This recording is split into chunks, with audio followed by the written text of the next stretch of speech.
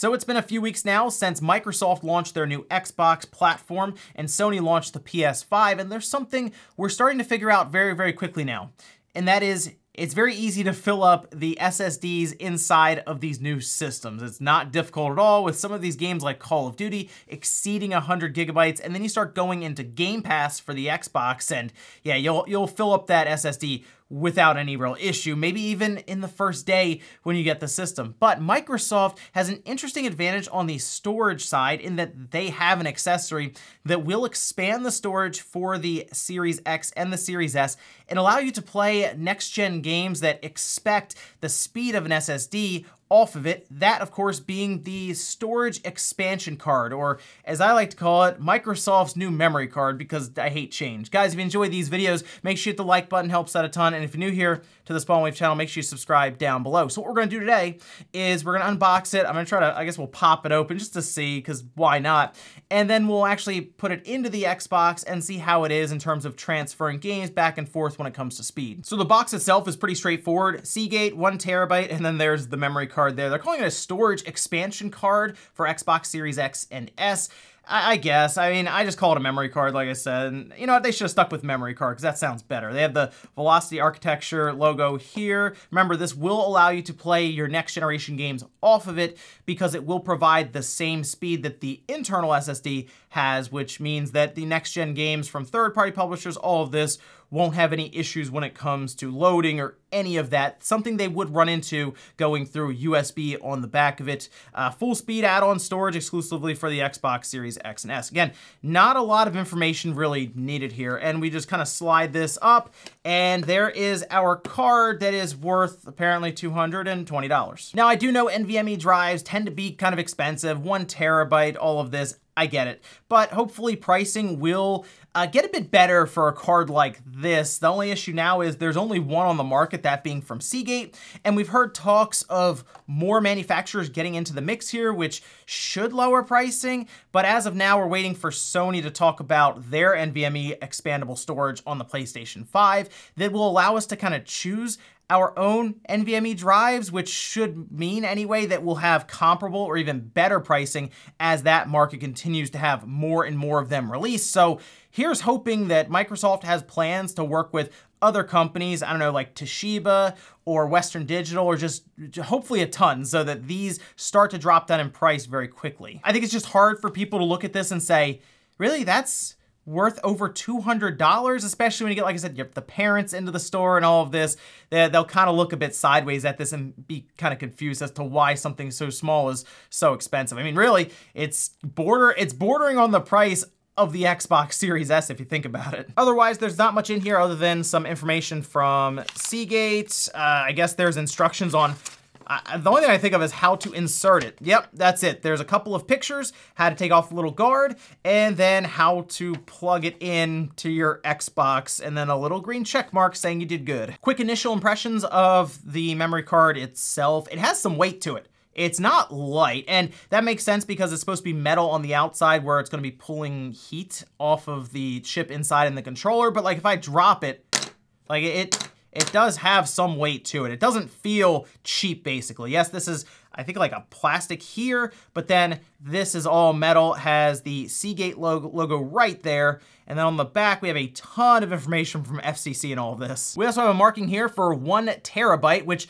makes me very hopeful that down the road, this will eventually say 2 terabytes, or maybe 4 terabytes, or who knows, maybe they go backwards and they get a very cheap one out, and it says 512 gigabytes. There are, I'm sure, a lot of ways they could go with it. So the idea here with Microsoft's memory card, the reason they went with this design is that I guess it was just easier for the end user to be able to pop the card in or remove it. It's supposed to be hot swappable as well. So while the system is on, you can pop this out and remove it. And I assume that's meant to be done in the dashboard and not when you're actually, you know, playing the game off of this, but it's really just supposed to be for more ease of use. So it only slots in one way. It kind of has like a guide on the side here, and it looks like it just clicks right in. It has like this little bit of resistance right at the end when you're pushing it in.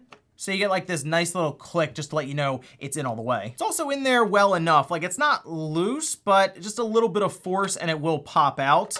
But it's at least sturdy enough to where I feel like it's not gonna come out even if like you turn it upside down or something. It's in there pretty well. So you know me, I am interested in taking a look inside of this little memory card from Seagate and Microsoft. And we sort of went over this a bit when Jeff Grubb did this and took some pictures of the inside. But again, I'm just interested to see what's inside this one. So it does look like the plastic sides here unclip. And I should be able to do that over here, and this plastic guard should come off, and I believe, if I remember right from the images, the metal pieces then come apart. All right, so there is that. And yeah, this is just kind of clipped together. It should just shut right back like that when I go to put it back together. Not a big deal there. And then we have our metal piece that looks like it's just kind of clamped together here, and I think if I just run Spudger or this guy around the edge, I should be able to kind of move this apart. If I remember right, this is mostly being held together with like a thermal padding on the other side. Now that we have that plastic off, this just kind of lifts apart here. It has some like glue at the top there, almost like a little sticker right here. We have a big thermal pad, and we had talked about this previously. This is just transferring heat to the edge. And remember, this is making contact inside of the Series X to its chassis, and that way it can transfer the heat over. We had talked about this getting kind of warm, and that does make some sense based on what I'm seeing here. Specifically, I think if you pop this out while the system's on, what you'll probably find is that this part right here is kind of toasty because that is how it's transferring the heat off of the chip inside and the controller. Anyway, we do have 4 screws right here all the way around the edges that the thermal pad was covering up slightly, at which time this board should just be free. And there we go. Some more thermal pad on the other side here. And then we have 2 chips, our flash memory, and then we should have our controller down here. Looks like they used some thermal compound to kind of connect it to the edge here so that this all will of course dissipate heat. And there we can see our Phison E19 controller. It is PCIe 4.0, capable of 3.75 gigabytes per second read and write. It's using a CF Express, I believe, slot here so it can communicate with the Xbox, and this falls in line with the speeds that Microsoft is looking for currently. I believe we're like 2.4 gigabytes per second. This well exceeds that. So yeah, the memory card here, as expected based on what we saw from Jeff Grubb and his images, is more than capable to run these next generation games, as it has more speed than what's really needed technically. It's also worth pointing out that the E19 from Phison maxes out at 2 terabytes. So as of now, we might get a 2 terabyte card for this brand from like Seagate if they continue to use this E19, but my hope is that other manufacturers come in, maybe they use a different controller, maybe Microsoft kind of greenlights that throughout the generation, and we get to a point where you can buy like a 4 terabyte card if you'd like, and probably spend the same price as what a Series X costs. Also, a big congratulations to the Phison controller and the flash memory inside of this particular memory card because it's getting a nice upgrade to MX4.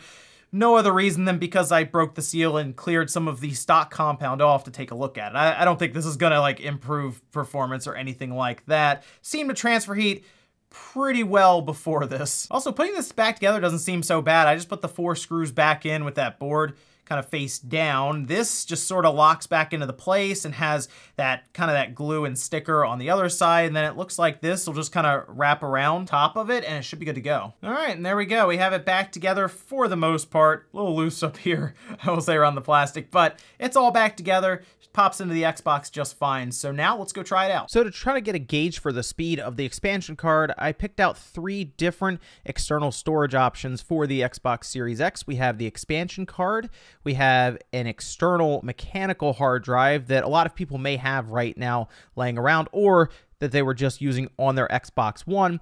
And then I also have an enclosure with an SSD, which is an Evo 860 already installed inside, running through USB 3.1. We'll start with the fastest option, which was clearly the expansion card. I used Assassin's Creed Valhalla, which is almost 50 gigabytes in size, and to move it from the internal storage over to the expansion card, it was a little over a minute, and then to bring it back from the expansion card over to the internal storage, it was just under 2 minutes. So it took a little longer to actually pull it back from the card to the system. The next fastest option would be an SSD installed inside of an enclosure for USB 3.1. It managed to take Assassin's Creed Valhalla, move it from the internal storage over to that SSD in about 3.5 minutes, and then reading it back to the system's internal storage was about a minute faster. And as expected, the slowest option for transferring games back and forth would be the mechanical hard drive running through USB 3.1. That took about 8.5 minutes to move Assassin's Creed Valhalla over to that drive, and then to read it back, it was just under 8 minutes. Now remember, the big advantage here for that expansion card is that you can play games directly off of it for the Series X and the Series S. The other options, for example, the SSD through an external enclosure, you still will have to move games back and forth. However, that's pretty good in terms of speed overall at about half the price total of the expansion card. Even so, the expansion card does have a pretty good advantage there, and it is the fastest option when it comes to transferring games back and forth. And ladies and gentlemen, that's going to do it here for the expansion card from Microsoft and Seagate. It's built well, and it does what it's supposed to do. Next-gen games play fine off here, and transfer speeds are very, very fast, but it is also $220, and that is something that will always be brought up, at least for now, with this. But right now, for next-gen games and next-gen systems, this is like the one way to expand your storage and actually play games off of it. We're still waiting for Sony to tell us about the NVMe drives right now, and hopefully Microsoft partners with some other companies so we can get some competition in the market for these little memory cards and have the price kind of drive down for them. But if you're just wondering, is it built well? Does it work? Can I just buy this and add 1 terabyte to it and not have to think about transferring stuff back and forth from a hard drive? Yeah, it works great. It's just, again, $220. You'll have to decide if that's worth it for you. Thanks guys for watching. Make sure you like the video on the way out if you enjoyed it. Dislike it if not, and I'll see you next time.